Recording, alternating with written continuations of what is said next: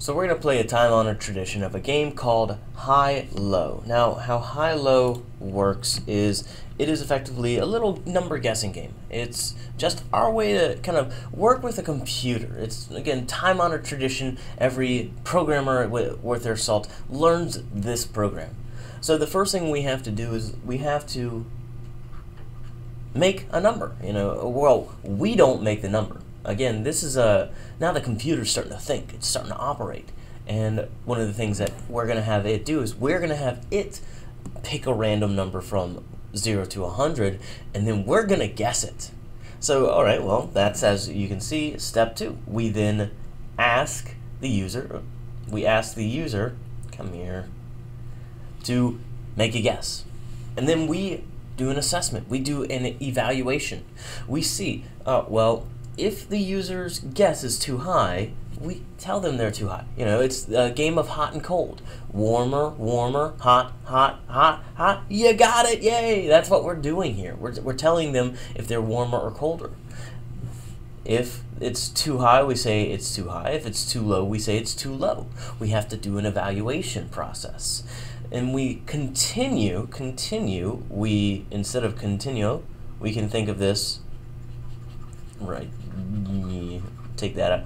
We loop, we continuously run through it until we get it. So here's that code kind of just outlined. This is a great way you can think about, this is a great way you can go ahead and work on your code. Before you even start to hammer it out, before you even start to work on it, take what you're doing and just kind of put it in there. As you can see, this is going to give me a little bit of a step-by-step guide as to what I need to do. So the first thing I needed to do was generate a random number from 0 to 100. Now I want to make this an integer, a whole number, because we're going to be dealing with, my user's not going to want to guess 3.1452987654321. They don't want to go decimals. It makes the game a little too hard. That's hard mode. We're easy mode. We're just learning this game. So, I'm going to name this number. Simple variable name that's not out of this world, that is called number. And then again, we say math.random times 1, and I'm going to do something here, 01. Now why 101? Because math.random is going to generate some random number from 0.1 to 1.0, not including 1.0. Remember, that means if we think of this in percentage-wise, this will generate a 100, but it'll be 100.99999, something like that, but it will never, ever hit 101. Now, one of the things that I just mentioned was this is going to generate like 100.999999999. That's an issue. Again, we have to make sure that we're dealing with integers, not doubles. And again, if I try and compile this right off the bat, if I just try to compile this, I get lossy compression because I'm trying to make a double into an integer. So we run into, obviously, that problem. So instead, what we're going to do is we're going to do casting. Now again, we are going to run into an issue. This is going to cast this before this happens. Well, this only generates numbers from 0 to 1, not including 1, so it's always going to turn it into a 0.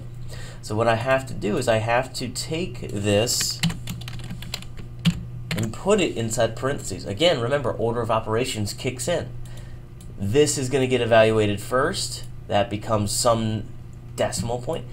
This becomes my whole number. So now we get to look at this, and one of the things I recommend is don't start looping. Don't try and do the loop first. Follow your instructions, then put it inside of a loop. My next instruction is ask the user for a guess. Ask the user for a guess.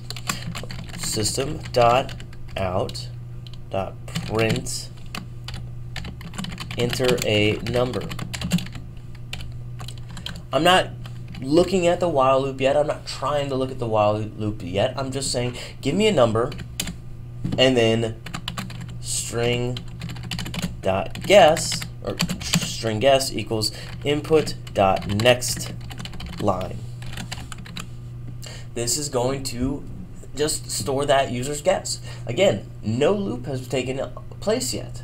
I know I have to repeat. We're not there yet.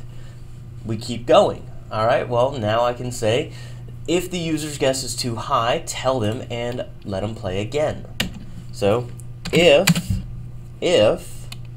actually, I'm going to switch this from a string to an integer because we're dealing with an integer.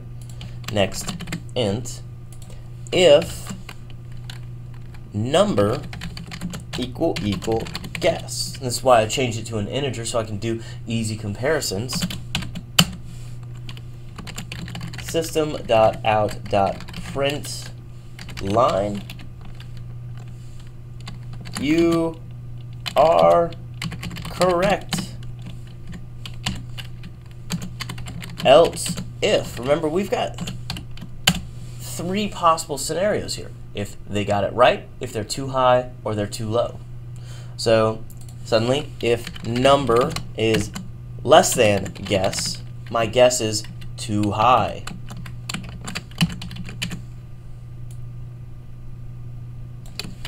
Too high. Well, again, I don't need to check to see if number is greater than guess, because I've already checked, is it equal to my one scenario? Is it less than my second? So by order of elimination, there's only one possible state it can get in now, whether or not it's greater. We can already just assume that. So we can say too low. Now, again, I haven't made my loop yet. One of the things I recommend before you start trying to loop this, because it's the first time you've seen a loop, compile it. Make sure your errors are gone. Enter a number. I don't know what the number is. I don't get that. Again, it's a game, You don't get the answer. So I'm just going to say 50. Too high. And the game's over. Now that's the problem. Oh, the game's over. That's no fun. So now we go, all right, well, let's play the game. So now what I'm going to do is I'm going to take all of this stuff and I'm going to put it inside of a loop. So the first thing I'm going to do here is right about here, while guess does not equal number. Now some of you might already be screaming at something, but I wanna just, don't worry, we'll get to it. Now one thing we have to do, as I kind of clean this up, is that I have to change my guess. I have my guess up here, but now what about here? All right, I gotta change my guess. Otherwise, what's gonna happen? So what I'm gonna do is I'm gonna actually turn this into just a declaration. I'm actually gonna move this as well into here. But I'm gonna get rid of this guess part. I'm gonna leave this up here. Now, one thing I'm going to do is, instead of doing input.nextInt, I'm going to say -1. Why -1? Well, if we think about what kind of numbers I'm generating, is my guess ever going to be a -1? No. My number's never going to be -1. My user hopefully never types -1. So I'm already going to be wrong from the beginning. That's not a bad thing, because, as you can see, right after this gets assessed, -1 does not equal my correct guess number. Boom. Things happen. So we save it up. We compile it up. Enter a number. 50. Too high. All right. 25.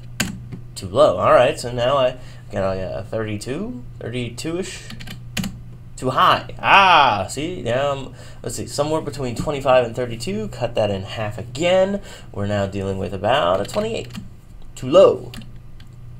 30. Too high. 29.